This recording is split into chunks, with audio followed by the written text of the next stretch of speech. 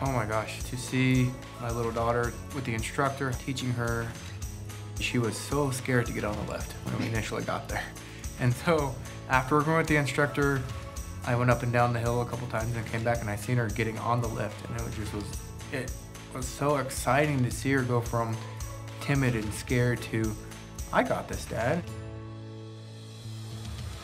It was so wonderful to see her eyes light up and her smile, feeling that confidence that I can do this. And before, where all she had was doubt, and she overcame her fear. That just knowing exactly how she felt, because I felt the same way too. I'm like, oh, I don't know if I can do this. And then I went down the hill and I accomplished it. And so for her to do that and feel that same way, feel that same self-confidence means everything.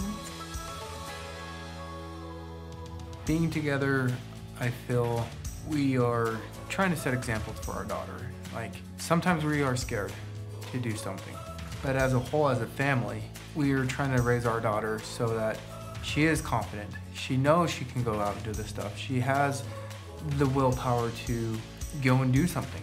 And for us as parents, as a couple, as individuals, it's amazing to see our daughter grow up and become more confident in life and have these values that we all can share.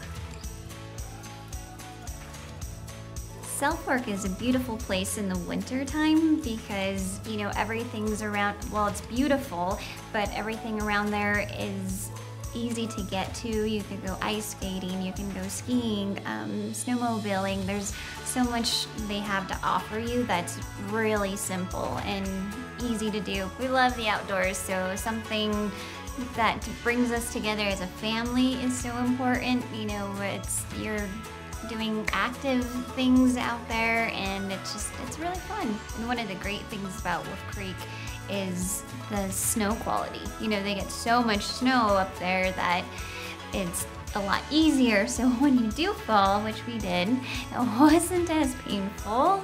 It makes a difference. Overall, the trip was super easy. It was about 3 hours for us.